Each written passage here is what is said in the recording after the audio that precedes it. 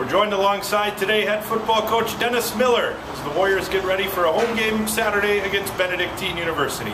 First, coach, let's take it back to last Saturday. Seemed like you had all three phases of the game working in a nice 28-14 win at Aurora. We did. We felt very good about it. We got off to a little bit of a shaky start with some turnover issues early on, but defense kind of stemmed the tide.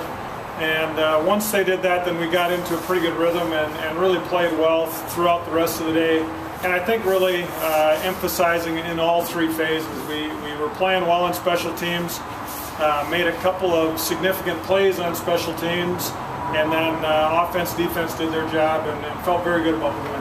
And as we went back to last week's pregame interview leading up to last week's game, you had mentioned the turnovers and how crucial that would be. You turned the ball over a couple times early, but your defense definitely made up for that, intercepting 4 passes. They really did. We won the turnover battle, and the beauty of the game on Saturday is that we did not give up any points when we turned the ball over, and we converted points when we got turnovers. So it really was a positive day in that regard. And then this week, looking back, looking ahead, 2 weeks on the road, but you're back home hosting the 2-time defending conference champion Benedictine Eagles. Obviously, they're 1-2, having a couple stumbles early, but definitely got to be ready for what the Eagles present.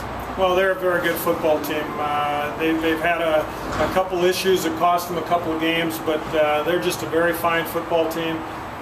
Very good in all three phases, and so that's what makes them so challenging. So we're going to have to be on the top of our A game to win this one, but obviously we feel good about playing at home at Robbie Stadium. Definitely 2 weeks away isn't the same as playing back here at Robbie Stadium. It's much better at home. And then a couple keys, obviously Benedictine with some weapons, with John Borzolino, a name we've been familiar with, and some other names on the defensive side of the ball. But what are you most looking forward to from your offense and defense? Well, and I think you've identified it. John Borzolino is an outstanding football player. He's dangerous on special teams and on the offensive side of the ball, both as a pass receiver and a rusher. And defensively, they've got a lot of good players that just really fly around. They're well coached.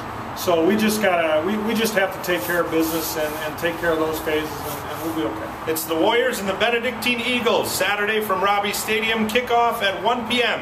You can catch live audio and live stats at WLCSports.com. Coach, good luck on Saturday. Thanks, Adam.